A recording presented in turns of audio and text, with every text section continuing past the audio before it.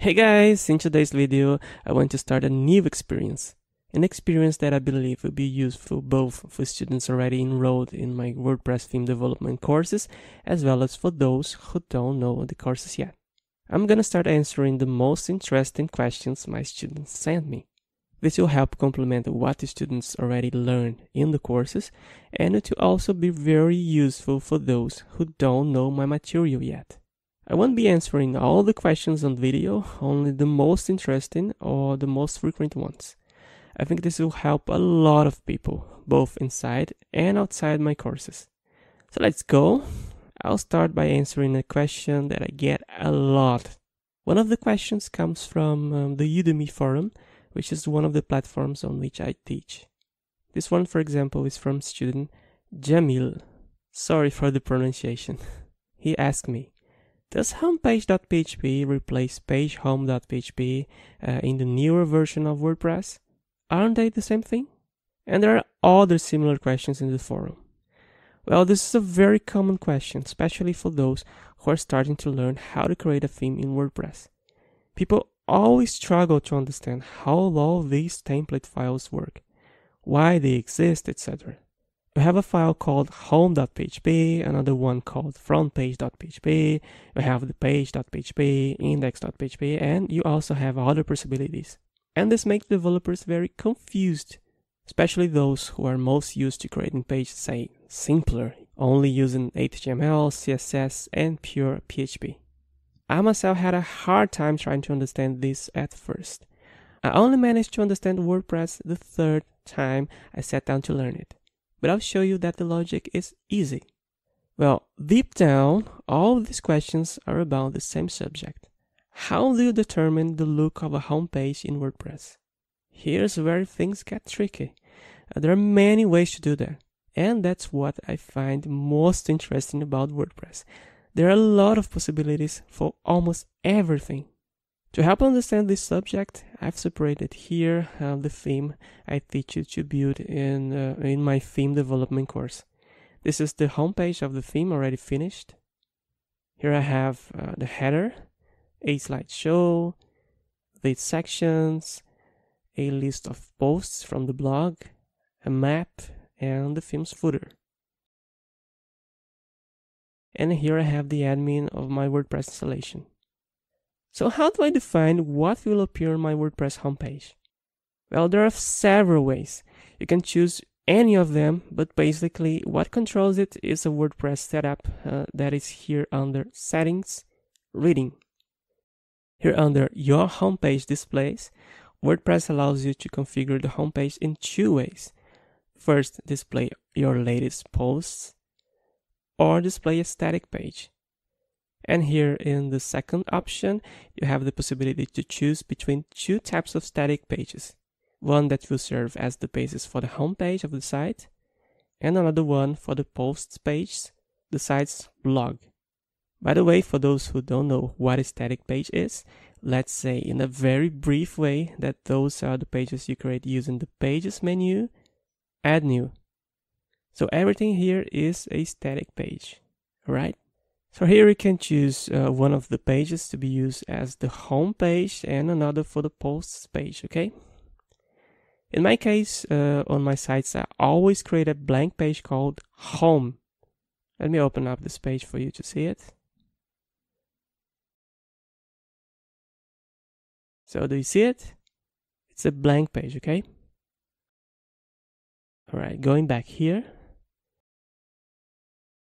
And here for the post page, I choose a page called blog, which is also blank.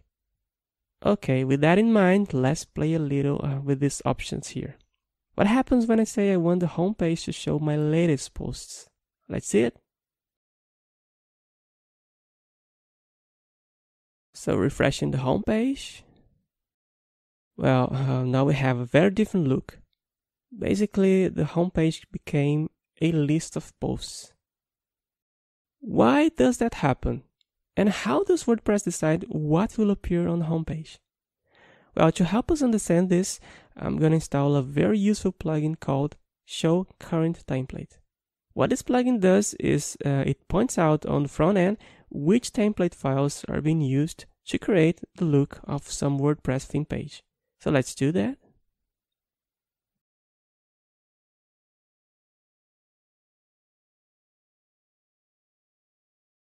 Now refreshing the home page. The plugin indicates here that the index.php file is the main template file that is being used to design this page. But how does WordPress know it has to load this index.php? And another question, at the beginning of this video I said that there are other files that cause confusion in people's heads. The homepage.php, the frontpage.php, page.php, and so on. What are these other files for? And why did WordPress choose index.php over these other files? Well, this has to do with a little thing called template hierarchy. This is nothing more than the internal order that WordPress establishes to load any file in any moment of execution of any page. When I tell WordPress that the home page shows the latest posts, the loading order is as follows. First, among the theme files, WordPress looks for a file called front-page.php. If it doesn't exist, it looks for one called home.php. Finally, if none of these exist, the last option is to call a file named index.php. Look how interesting. In a common HTML page, the index is the main file. But in WordPress, we say that it's a fallback file. It's not the main option, say, but it's an important file. That's why it's wrong to create a WordPress theme without an index.php file. WordPress will always need this file at some point. Well, let's see this hierarchy working in practice. As you've noticed, the file being loaded here is index.php. It means that WordPress couldn't find any of the other files to load. That's because they don't exist in my theme. If I open the theme files here in my editor, you realize that I don't have a file called front-page.php, which will be the first one on the list in the hierarchy, and neither home.php, which is the second one on the list. But I do have this index.php. So let's do the following. Let's create a file called home.php here. So we're gonna start from the opposite order of the hierarchy. And I'll be writing anything in here. Now reloading the page. Have a look. Now the one controlling the page is home.php. However, if there is a file called front-page.php, as it is the highest in the hierarchy, it will control the page instead. So let's see it.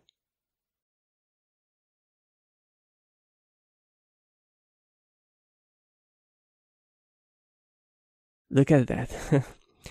The interesting thing is that now, for example, I can create the whole structure of the file that will control the page look. For example, let me paste the contents of the index.php in here.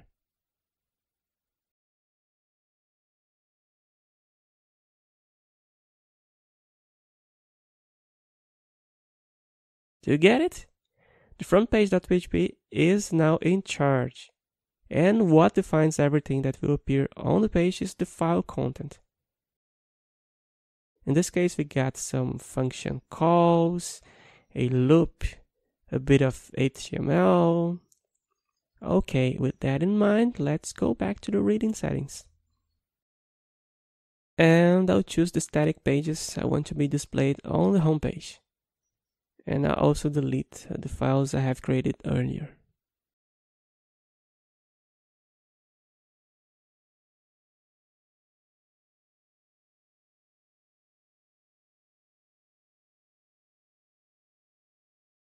Well, now what defines the look of the page is a file from my theme called page-home.php. What is the order followed by WordPress here? Here it depends on whether or not you've selected an item, because you can select only one of them if you want, right? You just can't do it like this. If you leave them unselected, WordPress automatically returns to the previous default option above. So if you save it now, see it? Now this one here is selected. If you select a static page to use as your home page, the order to follow is this: First, WordPress looks for the frontpage.php file. If it doesn't exist, it looks for a file that starts with page hyphen followed by the slug of the chosen static page. Later, I'll explain this more clearly.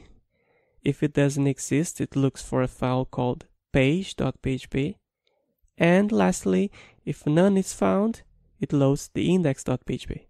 Well, with the practical example I used before, you must have already understood how this order works. So I won't be creating the files again. I could have chosen any of these options. In my case, what I like to do is choose the second option, which is to create a file called page hyphen followed by the slug of the static page I choose here. It works like this. Let's suppose I want the home page to be this home page here.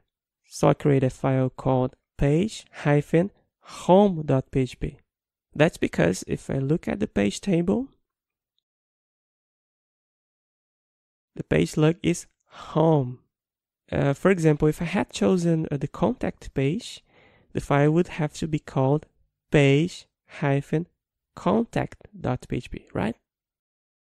If I check the page-home.php file,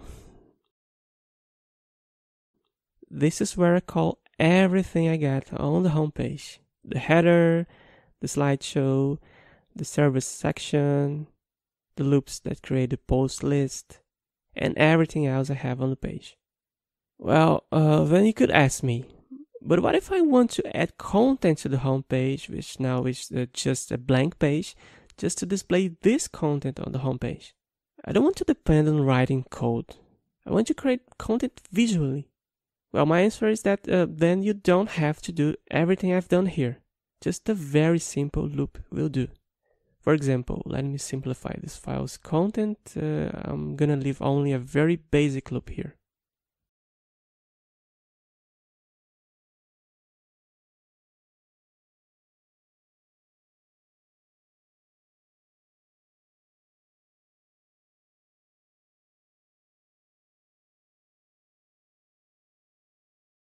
Now I can call the content that is inside the editor, and it will show up on the home page.